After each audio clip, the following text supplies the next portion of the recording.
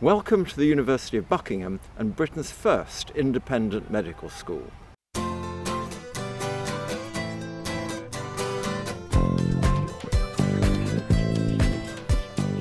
We're going to do things differently here. We're going to put the patients and the students first. We're going to train doctors that care, that have empathy and excellence in communication skills.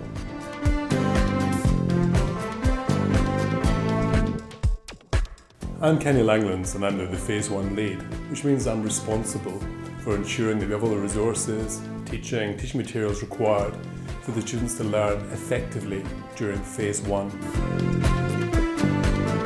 Now, our ethos is one of guided learning. Students aren't chasing facts.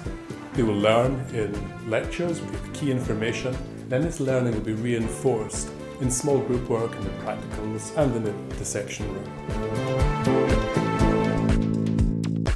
I'm Doug McWhinney. I'm the Phase 2 lead for the medical school at the University of Buckingham.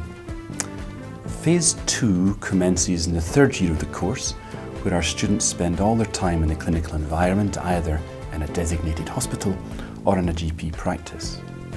They become part of the clinical team and they deal with patients on a day-to-day basis.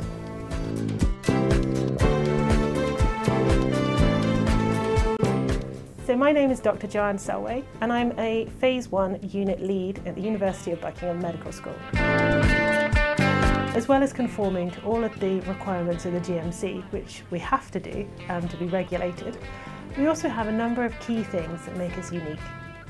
We have a low staff-student ratio, and that's across the university, and it's something that we've implemented in the medical school. This gives the university a community feel, and this is extended across extracurricular activities which take place in Tanlaw Mill.